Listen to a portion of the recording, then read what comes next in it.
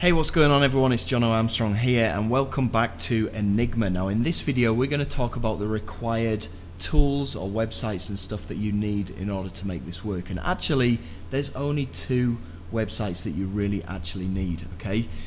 Both of them are free as well, so there's nothing to pay. First of all, you're going to need a Facebook account, right, for two reasons. First of all, you need to attach your Facebook account to the software, and I'll show you how to do that in the next module.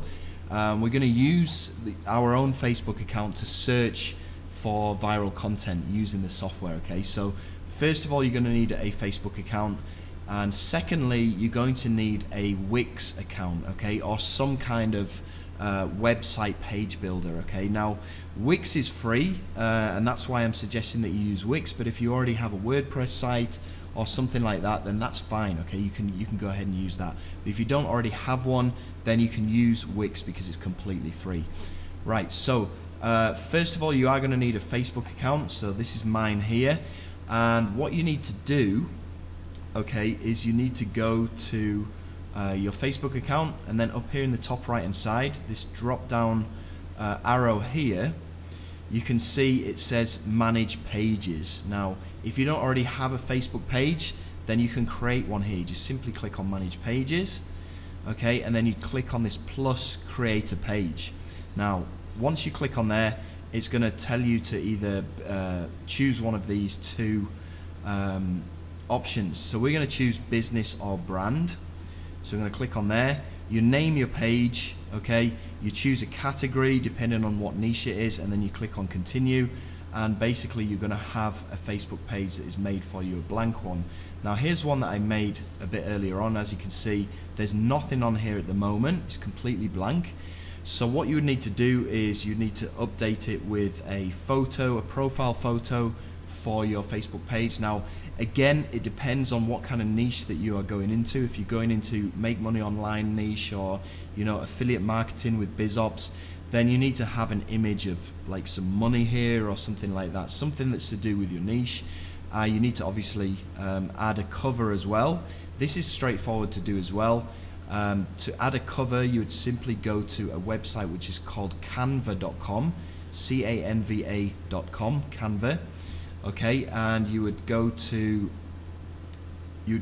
create a design, okay, and then you'd choose down here, you'd scroll down from this drop down menu, and you would go to Facebook cover.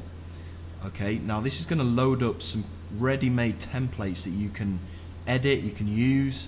Okay, so have a look through here, see if there's anything that takes your fancy. Maybe if you're doing something make money online or BizOp orientated, you could use this one. And then you could go and you could change. You could go and change any of the writing on here to suit your needs. Okay, like this one here, you can go and change the writing on here. You can add your own pictures in there, but these dimensions are the correct dimensions that you need to add into this area here. So once you've made this, you can download it. Okay, and then you can click on here, and you can go and upload this from your photos. Okay, so once you've downloaded it, you can go and upload it to your background there, and that's pretty much everything that you need to do so far. Okay, now as far as the Wix site is concerned, all you need to do is go to Google, you type in Wix, W-I-X,